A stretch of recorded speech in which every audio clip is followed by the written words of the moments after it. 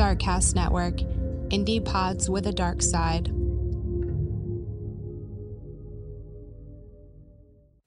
Hi, this is Jenna. And this is Kelly. And you're listening to ODFM. This episode is One Dog from Murder.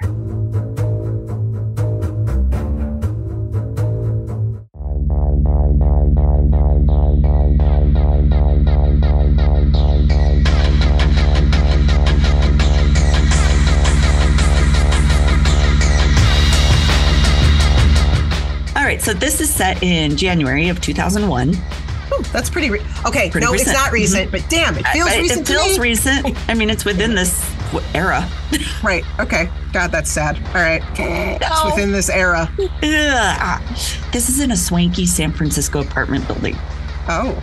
Yeah. I mean, somewhere I can't afford to live? Okay, cool. I don't think I could even start to afford to live in a tent in San Francisco. So yeah, right. Yeah. Oh, God. So there's this woman, Esther Berkmeyer. Okay. She's 70-something. She's in her apartment. She hears vicious barking down the hallway of her 6th floor apartment. Like, it's not like the usual sound like of an excited dog ready for a walk or wanting to play. I hope it's a pet-friendly building. It is. It is. It is, but these do not sound like friendly pets. These are not friendly pets. It's not the friendly barking. Okay. So it's obvious that it's more than one dog she can hear, and they sound ferocious. Like it's just that battle sound. Oh, God.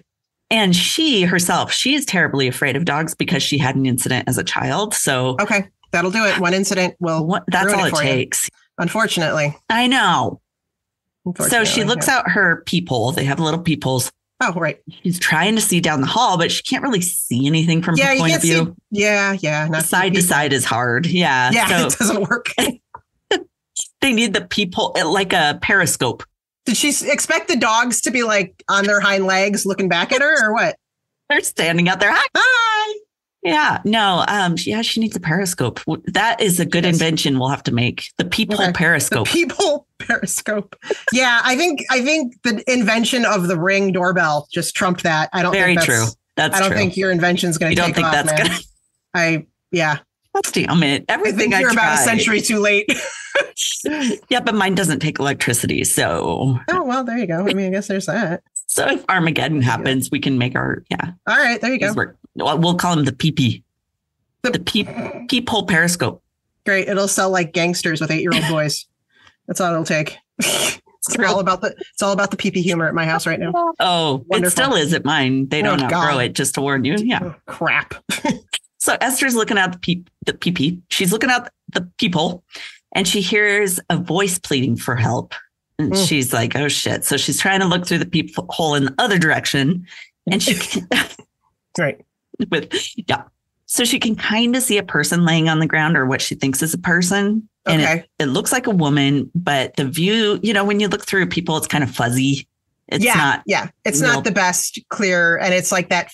What is it called? Fisheye lens. Yeah. And it's all distorted and stuff, right? Terrible. So from her view, it looks like there's a dark object on top of the human, but the object doesn't look human. And they're just sitting still. And she's like, what the hell is happening? So she calls 911. She tells them, there's this loud barking. I don't know if anyone's hurt. But I ain't opening my door. Yeah, exactly. The operator's like, well, is it an emergency? Is someone hurt? And Esther's like, I don't know. It sure sounds bad, but right. I don't know. And so the operator's like, well, you should call the local police instead. Hangs up. Okay. I know. Okay. They can't connect me? What? Okay. No. Right. So after she hangs up with 911, the barking and growling get closer to her door. And something starts slamming against her door. Like, oh, well, now can I call them back now? Seems like an emergency. Yeah, it feels worse now. And it's so bad. It sounds like bodies crashing against her door. And it's so loud and fierce that she's afraid the door's not going to hold. Like it is shaking the door jamb. So, yeah, she calls 911. And she's like, okay. Remember me, bitch? I need help now. I think this is real. So this time, through the phone, the operator can hear shit in the background. She's like, oh, yeah, something's happening. So they dispatch the police. While she's on the phone with the operator, Esther, again, she's afraid to, but she looks through the peephole. She sees groceries scattered down the hallway and she's like, what happened? So waiting, she hears a woman's voice yelling, get off. And she recognizes that voice. She's like, ooh, that's my neighbor, Marjorie. Okay. Marjorie owns 2 very large, very scary, in Esther's opinion, dogs. Okay. The attack or the fight, it's not letting up at all. It's still, she can hear it down the hall banging around. Seems like it's going on forever. And eventually she hears Marjorie yell, stop it. And suddenly, like the snarling goes quiet. It's just silent out there. And Esther's like, oh God, what's happening? God. Do you know what time of day this was? Was it day? Was it night? It was midday. It was like 3-ish. Oh, even weirder. Because it'd be scary in the middle of the night, but totally. Oh God, this is terrifying. Very weird stuff to happen in the middle of the day. Okay. Absolutely. So police are on the way to the scene. They're totally not sure what they're dealing with. They're like, yeah, we respond to a lot of violent situations, but they're humans. Right. Yeah. We're not really sure what we're going to come upon in this situation. Animals. So all the information they had was that they were heading to the 6th floor of this swanky apartment building with 2 out of control, ferocious beasts on the loose. And now I'm picturing those creatures from Ghostbusters. Remember they referred to them as dogs. They totally sound like those type, like freaky. They're not sure. Like, do we have a victim? We don't know. Possibly, but maybe there's just these beasts loose. There's a ruckus. Yeah. They have to. There's a general ruckus. Right. Could you describe the ruckus? Right. No, I cannot. Yeah. it's fierce. So they get to the 6th floor. The elevator door opens and there's a woman lying with her head like right outside the opening to the elevator. Like the door opens, there's a head right there. Like, whoa. Oh. She's naked. She's laying in a huge pool of blood. Oh my God. They look down the hall and there is blood splattered up and down the hallway. There's bloody handprints on the walls. There's shredded clothing everywhere. And it sounds like The Shining, less, instead of, oh, wow. Horrifying. Okay. And then there's groceries scattered everywhere, like Esther had seen. They don't know what's happening. So the woman, they look down at the poor victim. She's trying to push herself up and crawl towards an open apartment door. Oh, my God. They look at the apartment door. There's like keys hanging in the doorway. The door is open. She's just trying to get to it. So they hurry to help her and keep her still while they're like freaking out. Where are these beasts, looking around. They're worried they're going to become right when they're helping her and they're not looking up. Right. Plus, once, animals have already attacked the blood and all that kind of stuff. Everybody gets all riled up. Yeah. Yeah. There's a bigger ruckus. At that moment, a woman with matted, bloody hair. She's looking really crazy. Ugh. She comes out from an apartment down the hall. Her clothing, shoes, hands, even her face is covered in blood. Ooh. Yeah. And this wild looking woman, she approaches them, the cops sitting there. She's babbling in a string of sentences. She's like, oh, I just came back from taking my dog on a walk. I was putting her in the apartment and my other dog got loose and attacked the woman down the hall. And she claimed she had tried to get to him, but then her female dog got loose. And by that time, the male dog had the woman by the throat. And they're just like, what? Wait, what? So the cops ask, okay, but so where are these dogs now? Right. Yeah. Step 1, where are they now? We need to get rid of these dogs. She's like, it's all fine. They're locked away in my apartment.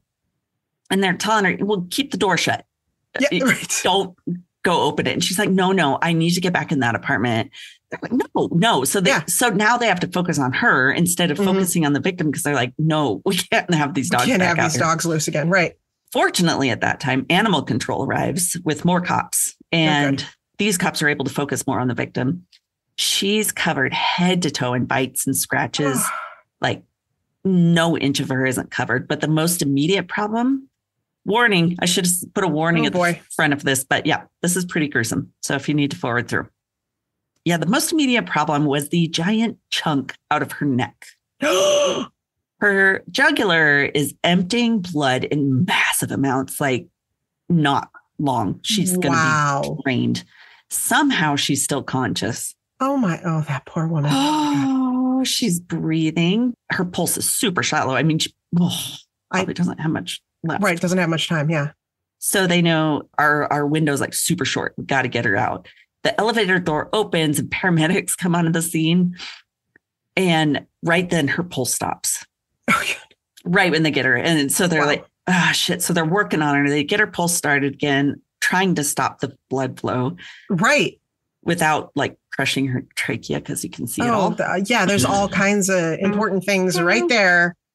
Oh, gosh. Okay. So they rush to get her out of the building. Meanwhile, animal control's down the hall dealing with the owner of the dogs. Mm-hmm. So they ask this crazy looking woman, they're like, can you bring your dogs down to our van so we don't have to enter the apartment, which is their territory? Oh, good call. Right after this. Right. I was like, why would you let this woman who already let them out? Right. They're thinking, okay, she knows how to control her dogs, assuming, it's her own pets. You bring them to us. Okay. I mean, okay, but all the way through the building? Yeah, a little scary. Oh, that seems like a bad idea, but okay. Yeah. And she says, no, I can't. I can't handle them. Nope. I'm so glad you have them. Right. In a public building with lots of people living here. That's fantastic. So responsible. She's like, I can only handle the female or one dog at a time. What? Who takes out the other dog then? Oh my God. Right. Oh my God. This story is a shit show. This is just like the tip of the iceberg.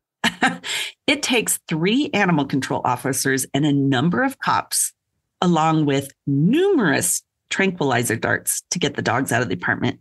And they are still fighting. Yeah. Oh my God. And it's one at a time still. Well, yeah. I would imagine. But oh my. Mm-hmm. Yeah. Wow. I read something like she had put the male in the bathroom and locked him in there. And he's pacing back and forth. And then they put the female in a bedroom and she's like bouncing off the walls, like hitting the walls. Oh my God.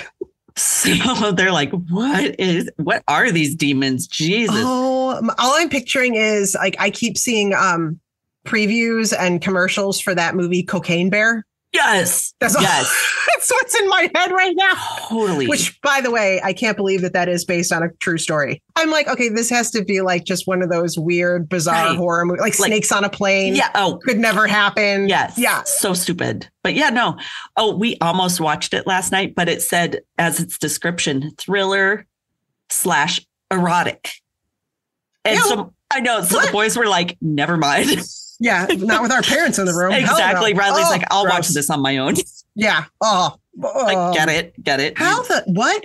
Erotic. I know. I was like, I don't. How is that? That bothers me even more that my daughter has said that other kids in her school have already seen it and talk about it. Seriously? So we're talking about 7th graders here. Shit. That's fantastic. Well, I'm like, did they get that wrong? Like, I don't know. I guess I'll find out when we watch it.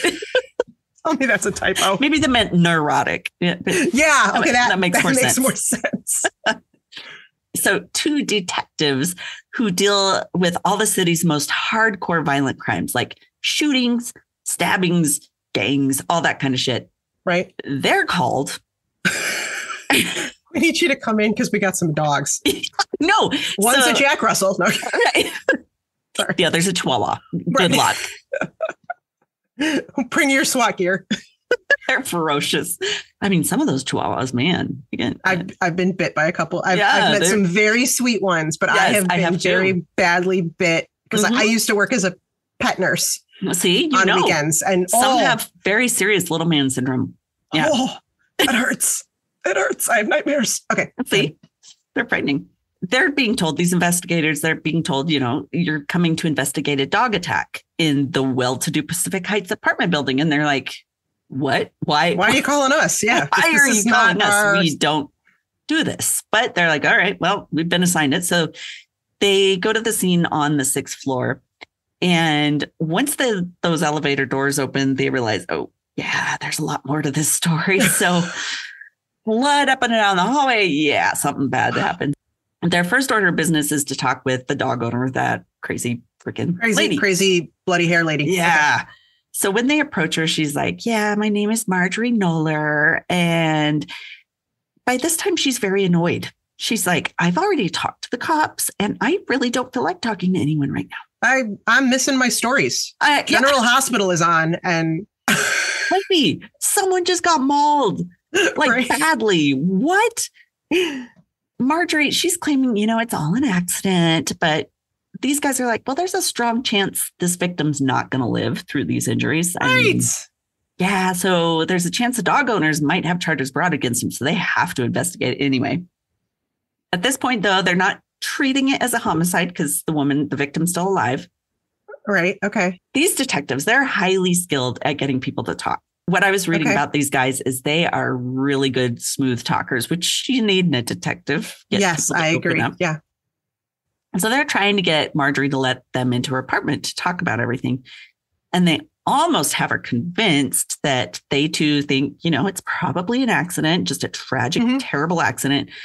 But we need to get in and talk to you and get more details. So, right. And maybe check out the scene. Yeah. Like how do you have these animals? Are they exactly? We kind of need to know a little more. But right then her husband, Robert Noel, shows up. Robert, he'd been trying to get a hold of Marjorie on his way home, but she hadn't been answering. And he just had this gut feeling something's like wrong. Mm-hmm. When he had gotten to the building, he saw the emergency vehicles all around and he saw them like pulling his prized guard dog. Bane is his name. Bane, B-A-N-E. Mm-hmm. Like the bane of your existence type of thing. Mm-hmm. But isn't there like a superhero villain named Bane? I wouldn't doubt it. It's pretty I can't remember evil sounding name. Yeah, right. Okay. These animal control guys wrangling his prized dog out.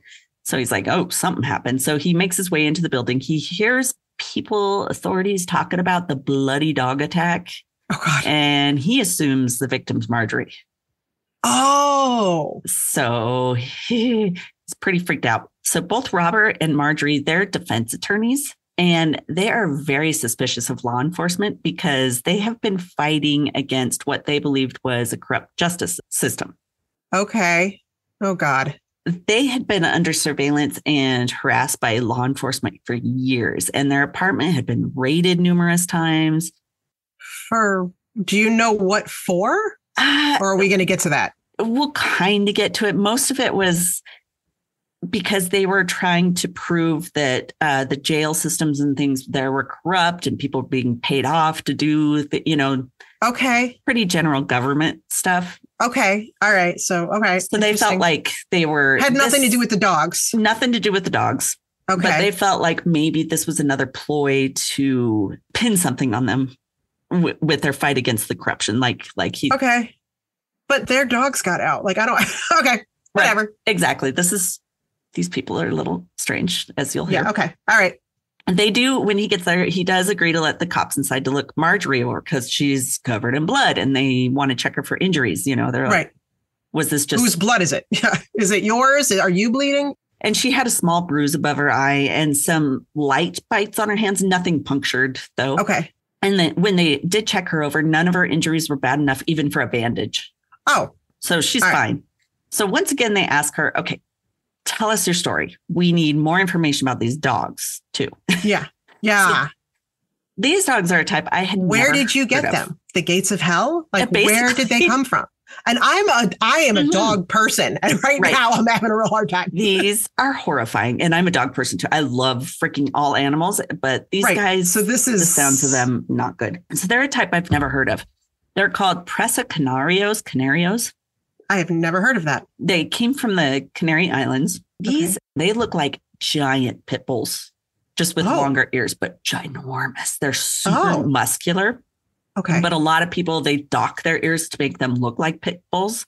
Gotcha. And they're actually a type of mastiff. So if that gives you a size. Okay, those are also big. That's massive. like a mastiff was the dog in like Turner and Hooch. Yeah, and Cujo. Right. And Cujo. Right. Okay. I don't know. Anyway, it's a huge dog. Huge ass dogs. Big. They're strong. They're not like inherently evil. No, mastiffs usually are really sweet.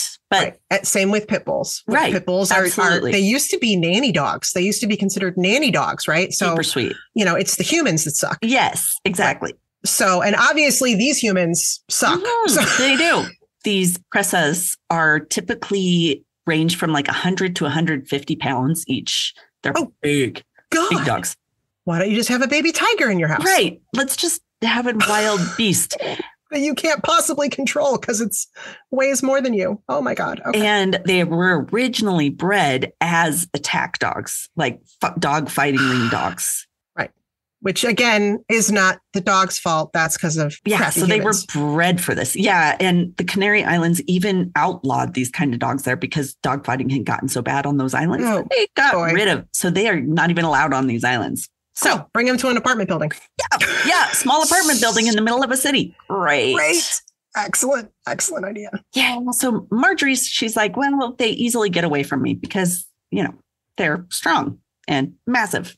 So this swanky apartment building, it doesn't have any like clauses as hey, the dogs that you have to be under 50 pounds or I don't know, non-killer or trained. It probably did, but wait till you learn more about these people to see why they were allowed. God. Okay, so Marjorie says when Bane had erupted out of her apartment, she was screaming at him, trying to control him, but he pushed his way into the victim's apartment and knocked her down. She said at one point, she ran over and threw her body on top of the victims to try to protect her, knowing the dog wouldn't attack her. Oh, my God. Okay. Mm-hmm. But she said every time she would try to get up to help the victim move, Bane would attack again. Oh, God. Okay. She kind of had to lay on her. But by that point, the female dog that she had been putting in the apartment got loose. And her name is Hera. So Hera gets in the mix, but she says, well, she was not biting or attacking the victim, but she's pulling at the pant cuff. What? So the victim... The victim's pant cuffs. She had been dressed. I was going to say, at some point had clothing on. She hadn't left her apartment naked. Nope. Okay. Nope. She had been fully dressed. So Marjorie claims that the dogs they're so friendly. People love them. I can't understand what caused this massive attack. It was weird to the cops because Marjorie is super calm. She's unconcerned about telling her story. It's like, I did my part. Nothing more I can do. I tried to lay on the victim. Did what I could. Sorry. She didn't even say sorry. So, So they wonder, why isn't Marjorie more injured if she had tried to get herself in between an attack? I mean, if you have ever seen a dog attack, you do not get in the middle of it. I mean, it is. Right. You don't. Yeah. And they don't seem to pay attention to who is grabbing them. That's true. That's what I was thinking. Right. I put my body in there because it wouldn't bite me. Well, if it's an attack mode, an animal. Yes. Right. Yeah. Okay. They're also struck by how much blood she had all over herself, especially her face, and why she hadn't tried to wipe it away or anything, because it was just crusted and bloody. And it was weird. It was odd enough that they wondered if maybe she purposely put it on there. But just gross. Yeah.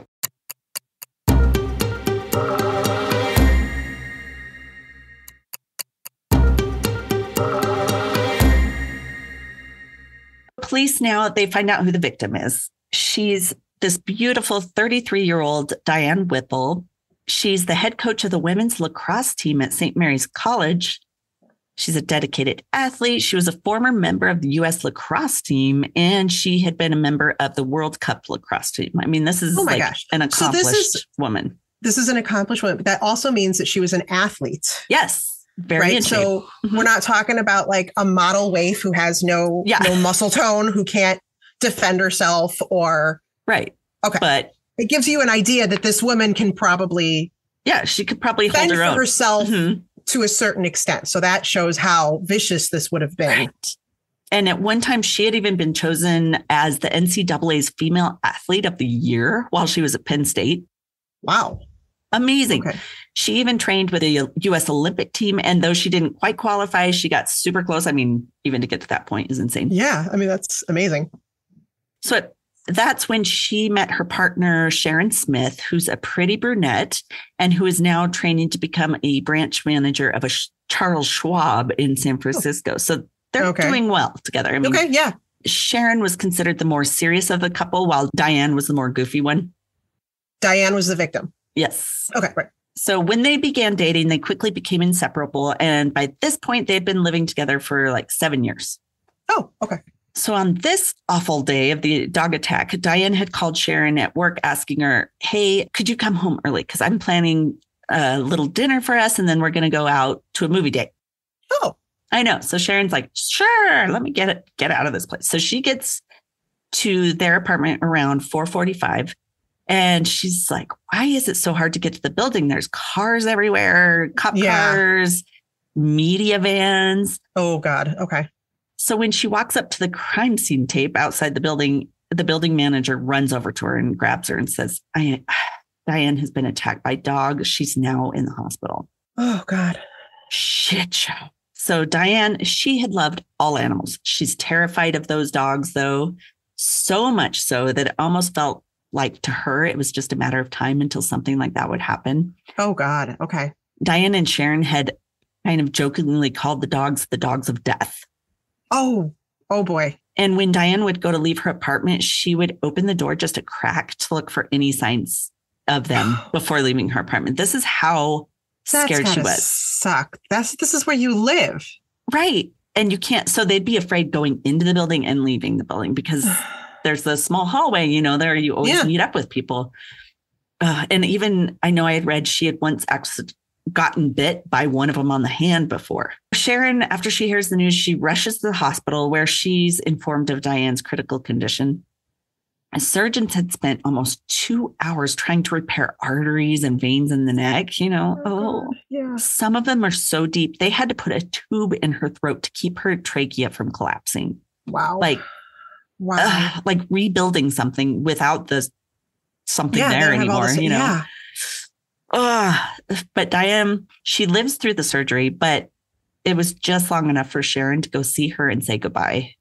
Oh, God, that's heartbreaking. She then passes away, and Sharon felt like, Diane just held on until she could say goodbye to her. God. I know. Yeah. Torture. And the medical examiner said Diane's death wasn't in his mind an accident. He had counted 77 lacerations, bruises, bites, and scratches over every part of her body. Was she wearing bacon lotion? What made her so appealing? Lotion. What the hell? I can't. Yeah. I mean, it was not bitty. It was not like they bite her once and killed her. It was right. Or like her entire body. Like a dog that got spooked and retaliated. This was like I'm going to kill you. Assault. And eat you. So the cause of death was loss of blood, obviously, from multiple dog bites. The wounds were so deep and extensive that it was impossible to say if it was just a single dog attack or by two, because it was everywhere. Right. Well, and they're the same type of dog. It's not like testing to see if it came from two different guns, a bullet or whatever. Right? How do you tell? Yeah. So the male dog, Bane, he's euthanized immediately. Oh, God. I know, which is heartbreaking. It's heartbreaking, but at the same time, like I would, if it was my dog, safety issue. You have to. I mean, but you can't trust that dog in public anymore. But animal control, they're holding Hera to wait for the decision that would come from a vicious and dangerous dog hearing, because Marjorie had said Hera had nothing to do with it. Right. Okay. Many neighbors, they began talking about how they wished they had reported the dogs prior to the attack, because so many of them had been in fear of them for a while now. If they had all gotten together. Right. And said something. They're all feeling horrible about it. But they begin coming forward to tell about their bad experience with the dogs, as well as Marjorie and Robert, because obviously the dogs aren't the biggest part of the problem. So right. Exactly.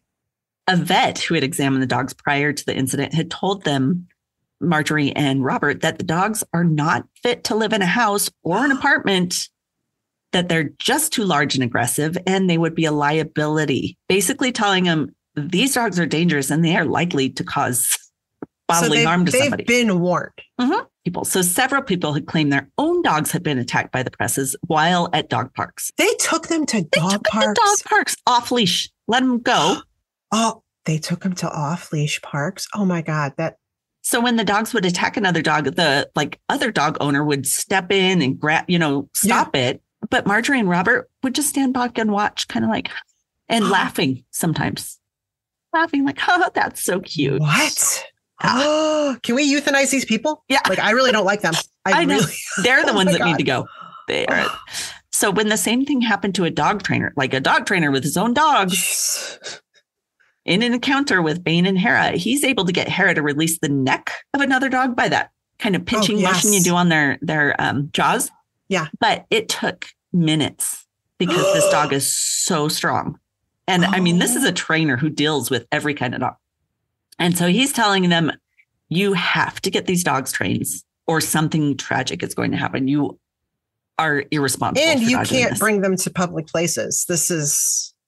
And, they just blow them off and whatever. Don't say anything. Don't apologize ever. Oh, my God. Do I not like these people? Yeah, they're awful people. So Marjorie and Robert, they have a pretty rough reputation by this time. So, yeah, they had a bad reputation before the dogs. So if they had a problem with anyone, they're really quick to file lawsuits because they're those defense attorneys. They're defense attorneys and they know how to do it. And they don't have to. Yeah. They can just do it. They don't have to pay somebody to do it for them. Sure. And the building manager had been the victim of many of their lawsuits. So this results in everyone being afraid to speak up against him for anything. Oh, Jesus. So this power couple, they have all the power in the world. So that's why they are allowed to have the dogs in the apartment. Because they knew we try to say anything, they're going to take all our money. Wow. Right. So when people showed a bit of uneasiness or fear around their dogs, Marjorie would laugh. She thought it was hilarious. Like, yeah, my dog is so powerful. It turns out that no one in the building felt comfortable coming and going as soon as the dogs arrived. Like the whole feeling of the apartment building changed. Everyone's on edge. It's like having freaking, like lions in your She sounds like a Disney villain. She's like Cruella DeVille. God. Oh, she's awful. With the wild hair and the evil dogs. And her laugh. Right, exactly. After Diane's death, prosecutors wanted to bring felony charges against the couple. Oh, but they had to be able to prove that Marjorie and Robert knew the dog's proclivity to kill. Like, gotcha. Okay. They had to prove that they were being, and being irresponsible. So during their investigations, a really weird piece of information came across their desk. Like, this is weird enough, but okay, this gets deeper. So the dogs, Bane and Hera, they're actually the property of two, it's supposed to say white supremacists, but I put shite supremacists. So that's very fitting. They don't belong to them. They belong to these white supremacists that are currently in prison. Wow. Weird. So this makes the case against Marjorie and Robert a little bit stickier because they're not the owners. So now the investigators, they're like, okay, now we got to look into who they claim the owners are. Okay. These guys. So one of the two men who claim to be the dog owners, his name is Paul Schneider, who goes by Cornfed. That's a terrifying name. Good job. Cornfed. Okay. But yeah, his name actually strikes terror in anyone who knows him, especially the other inmates. So, okay. Cornfed, as we'll refer to him because it's funny, he was serving 3 life sentences for a long list of felonies, and he is known as the Pelican Bay Prison's Hannibal Lecter. Oh my God. Cornfed's story, like we could do a whole episode on him because it is wild. But to give you an idea of some of the depravity of this guy, here's a couple of things he's done. And so he was charged with the killings of 24 people. 24? Oh my gosh. Dozen. Doing crazy shit. Like he was headed to trial. So the 24 people is because he would get the Aryan Brotherhood to do hits on people. Okay. So like one time he was headed to trial for a charge before when he went there, he made a shiv. And I think they said it was out of a soup ladle. Okay. He puts it up his ass before court. While in the courtroom. Careful with that. Right. Ouch. It's sharp. While in the courtroom, somehow he retrieves it. How? Don't know how. No one knows that he's picking something out of his ass in the middle of court? I don't know how he did it. I don't know how he did it. That guy's got a wedge. He's got like a serious wedgie. What? Are you serious? Okay. Yep. He pulls it out. He attacks his defense attorney with it. Oh my God. Yeah. So he gets charged with a second life sentence for that. Yeah, actions. that makes it really hard for him to look innocent in the initial case he's in if you kill somebody in the middle of your court case. I mean, especially your own defense attorney. Might not be a good way to go. I think this trial's over. Yep. Now he gets another life sentence. It was funny. The way they figured out how he had the shiv up his ass was they tested the wounds on the defense attorney and it had fecal matter. Oh my God. So that is how, because they were like, how did this guy get the shiv into the courtroom? Yep. From his asshole. God. Oh, that. My God. Ugh. And another one. Oh, this guy is so vile. This is why he is Hannibal Lecter-ish. Okay. So he had a deep wound in one of his legs. Okay. And he kept it that way by hiding objects in it, like shivs and shit, and would bandage them in there so that he could kill other people at a moment's notice. Yeah. This wound had been there like 15 years because he just keeps shoving shit in it. It's just this seeping. He's obviously lesion. Like not of this world because he should have died. My God. That should have killed him. Like one of those things should have infection and died. And the crazy thing also, like Hannibal Lecter, he's crazy smart. Like this guy is very good at manipulating people, very smart, very charming, which why corn-fed. But anyway. Andy was a pet owner. Yay. Okay. So he's a high-ranking Aryan Brotherhood member who could and often did have people in and out of prison killed with the wave of his hand. So to say he's feared is like an understatement. Even amongst the most brutal inmates, they say his name and they're like, no, I'm not fucking with that guy. You know, wow, I will be dead.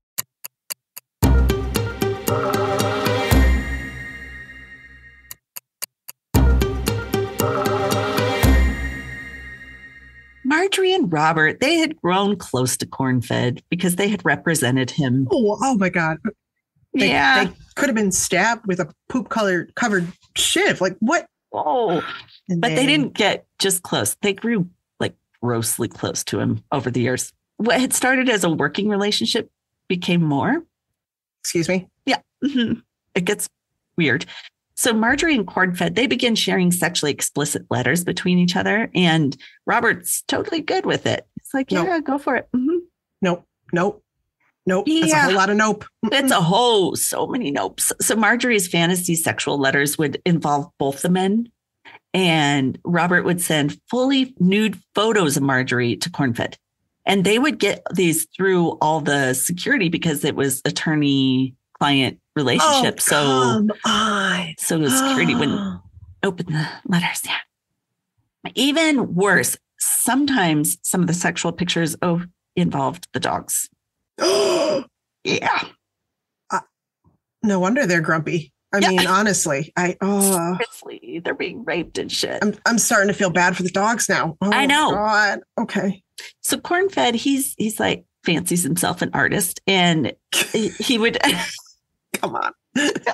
fancy himself an artist. So he would make all these weird mythological drawings, like himself with swords and big tough guy, and Robert and Marjorie in the pictures too, in what he called a triad.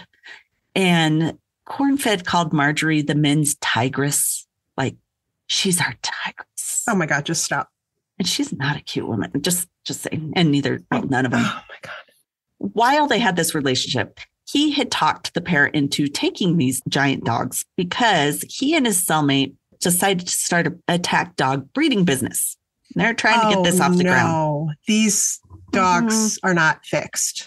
No. Oh God. No. Okay. In fact, they've already had several babies by this point. No, make it stop. Demon baby dogs. Oh God. Yep. Yeah. There was a whole, I read an entire book about this, and there was, this poor woman who bred them. It was a nightmare. So anyway, these types of dogs are often sold to guard meth labs, some of which are controlled by the Mexican cartels. So this is... Can we get any worse? No. I mean, seriously. Let's just bring in some more groups that are just, oh my God. It's terrifying. So police believe the dogs are being used as weapons in gangs to kill people. Like, they were the ones that are trained when the police try to raid places, these dogs are set off on them and type of things. Yeah. It's terrifying. In their cell, in these men's cell, authorities find letters and plans about the dog breeding scheme. So they know these guys are in on it. And so when it looked like Marjorie and Robert might get in trouble for having the dogs, or that maybe Cornfed might, I mean, it gets better. Just Marjorie and Robert write Cornfed with big news. They want to make a lifelong commitment to him. What? Mm-hmm. They found a way to marry him. Oh my God. In a legal way through adoption. They adopt the 39-year-old I'm sorry, what? As their son. What? Mm-hmm. So as a way to marry him, they adopted him. Yeah. This is some weird, messed up. It is hillbilly shit right here. I can't. What the hell? So weird. Okay. 2 prosecutors are assigned to the case, one of which is Kimberly Guilfoyle, who you might recognize as Donald Trump Jr.'s fiance and MAGA proponent. Oh, God. But at this time, get this, though, I didn't know this. She was the fiance to the Democrat and now California Governor Gavin Newsom at this time. She had been his wife for a while. Oh, she swapped sides. Whoa, my God. Okay. She was also a former Victoria's Secret model, which that's why Donald Trump Jr. Yeah. Okay. So she constantly drew attention due to her beauty and all that. So she's kind of she's new at this job. She's new. And there's another guy that's new. That's kind of really good at the job. I was like, how did she draw the short stick here? She's new. Yeah, she's new. She's the newbie. Yeah. New to the job. But they have this amazing attorney with her, working with her, and he's really, really good. So, okay. And I think she was pretty good too. Robert and Marjorie are hitting the news waves with all manner of their own conspiracy theories about the mauling and trying to deflect blame off of themselves. So they try to claim that Diane might have been wearing a perfume that had pheromones that could set the dogs off. Dog pheromones? Oh, she's hot now. Yeah. And trying to say it was turning Bane on. I mean, it was bizarre. Yeah, no. Dog pheromone. Was there also something in there about the fact that she may have taken a bacon bath that day or something? I mean, what else? I mean, so stupid. And the other thing, they were like, oh, they heard she's an athlete. So they're like, oh, she was probably taking steroids. So the dogs were, into the steroid stuff. And all of that is proven untrue. Yeah, just trying to, and victim blame. It's just gross. Right. Anything to make her sound tastier, I guess. I mean, what? In freaking sane. Robert, he even had a TV crew into his place for an interview because he claimed the cops had ransacked their place and he wanted to show the world the injustice. Oh, okay. On the footage of the interview, you could see a book on the table called Man Stopper with an exclamation point. Oh, Man Stopper. Man Stopper. Okay. It had a photo of Bane superimposed on the cover, which is weird. And it's a training guide for guard dogs. And it seemed to be Robert's attempt at trying to say, look at how sloppy the police were. They didn't even take this book that obviously shows guard dogs. Isn't that bizarre? What? Like they had searched the place for evidence, but had didn't take the book. This is months after. It's a while after, maybe a week after, something like that. Right. But and they couldn't have brought new evidence in. Right. Or ransacked their own place by this Exactly. time. Okay. Yeah, it does turn out that Robert had actually planted it for that exact purpose, but turns it out that it becomes a key piece of evidence showing that they were indeed breeding dogs for the purpose of fighting. Oh, yes. Totally. Yeah, that's so smart, are you, asshole? I mean, so stupid. Why would you do that? So they also found evidence on the couple's computer that the couple knew what the dogs were being raised for. They tried to contest the info for being released as saying it's like attorney-client privilege. You can't read that stuff. It's between us and our client. But the judge is like, nope, this doesn't apply. I'm sorry. Bestiality and stuff. Nope, it's coming out. Oh, okay, good. Marjorie, in an interview, she had said that she had done everything humanly possible to try to stop the attack on Diane. She was quoted as saying, I wouldn't say it was an attack. Bane was just overly interested in Mrs. Whipple. How many bite marks were there? Overly interested? He wasn't sniffing her crotch. What the fuck? And the interviewer is like, well, Diane Whipple was mauled to death. The woman is dead. Like overly interested? Overly interested? Right. So to which Marjorie tried to claim that Diane had struck her with a fist above her right eye. And that's when Bane went from overly interested to him wanting to bite her. You know how she had that small little bruise? Right. So the male dog was humping the neighbor's leg, and that pissed her off. And so she hit the owner of the dog, and the dog went and the dog attacked. This is something the story like that. we're going with? Okay. All right, cool. I just want to make sure I got that. Just keeps changing. Then the vicious dog hearing comes around to decide Hera's fate. Oh, right. The witnesses come forward to speak about Hera's frightening behaviors and the fights they had witnessed, not just between Bane, but Hera too. So Marjorie and Robert, they're at this trial and they're acting all dramatic, sighing and rolling their eyes like, can you believe these people? Officials also reported that during the hearing that Hera had blood all over her after the attack on Diane, proving that she's not just a bystander in the attack. She's pretty close. Yeah. Where did that come from, huh? Plus, she had pieces of Diane's clothing in her feces. Okay, that's pretty hard to. I mean, obviously, she was part of tearing the clothing off her. So, and she ate it. Yeah. I mean, that's not circumstantial evidence, right? No, you can't consider that. I mean, she was there. She was obviously involved. Mm-hmm. So a postman testified that he was delivering mail. The poor postman. I mean, they're always, dogs are always after these poor people.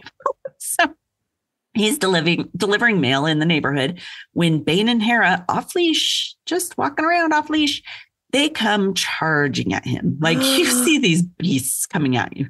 He had to use his mail cart to fight them off. Oh my God. So he's trying to keep that in between them. And when they suddenly stop their attack, it's like a switch was pushed. He looks around and he sees Marjorie and Robert just standing by a car watching, not yelling commands, not trying to control the dogs at all.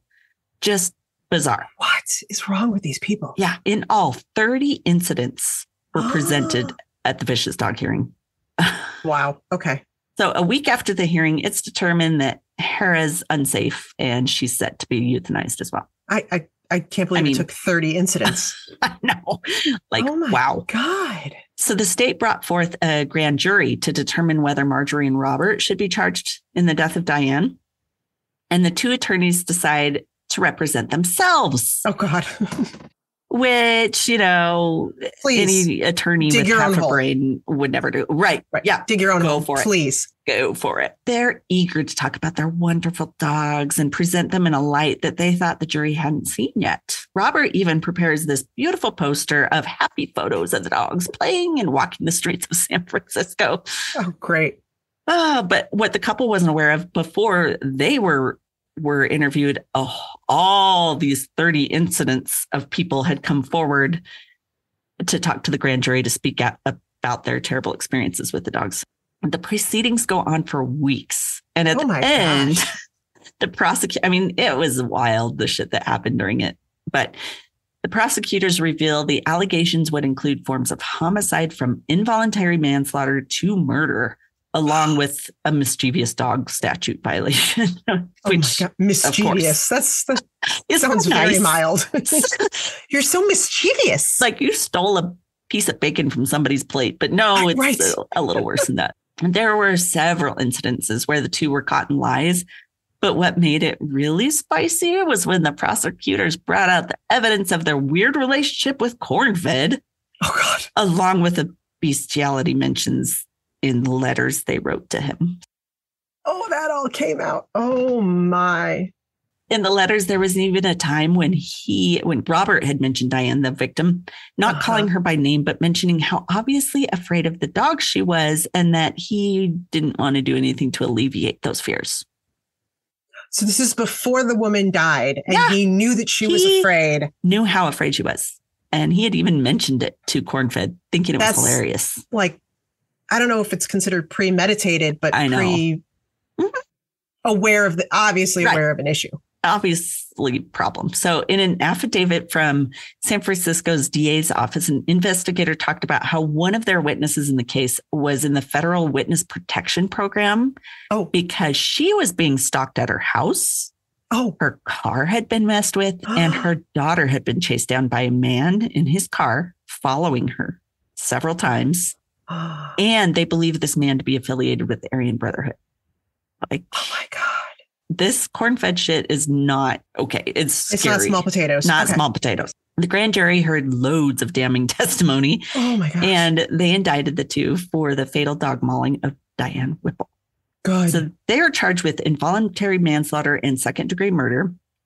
By this point, though, like they, as soon as the jury stuff was over, they took off.